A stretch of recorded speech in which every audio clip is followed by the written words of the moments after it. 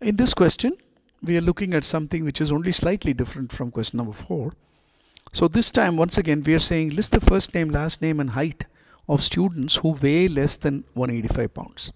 Okay, so the first thing to notice here is that we are only talking about students. So the table of interest is only students, no other table.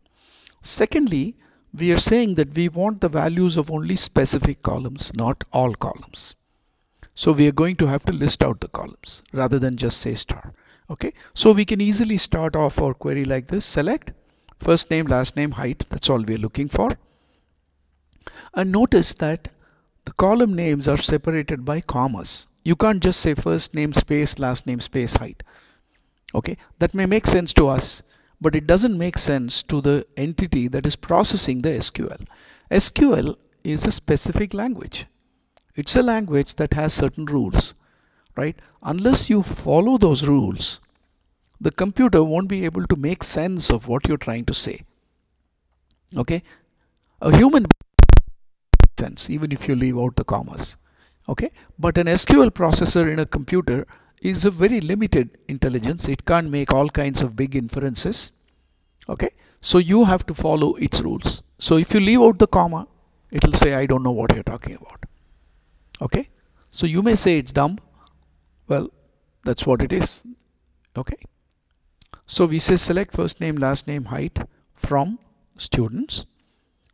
This time the condition, right, after all we are saying don't give me all the details of the students, don't give me the details for all of the students.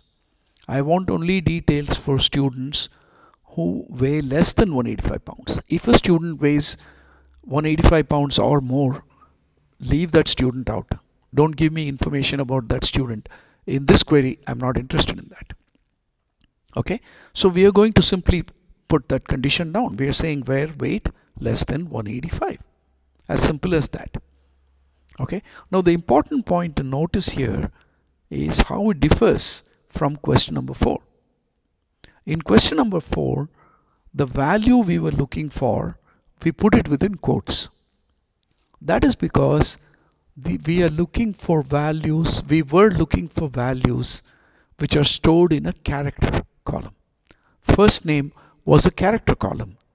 Whenever you're talking about values inside a character column, you put quotes. But when you're talking about values which are inside a numeric column, you don't put quotes. You should not put quotes. Right? It's not that quotes are optional. Quotes would be incorrect. You should not put quotes when you're talking about values inside a numeric column. So this weight being a numeric column, we just put the value, we didn't put the quotes. Okay. Now sometimes SQL processors are intelligent enough that if you put quotes, then it will say, okay, this person has put quotes, but this is a numeric column. So let me take that value that they put into quotes and convert it into a number and do the work. So sometimes you'll see that even though you put quotes, it works correctly. Okay, but technically it shows a misunderstanding when you put quotes. Okay, you must understand the difference between quotes and not putting quotes. Even if the computer is able to sort of overlook your mistakes, your concept should be clear. Okay, so that's all about question number 5.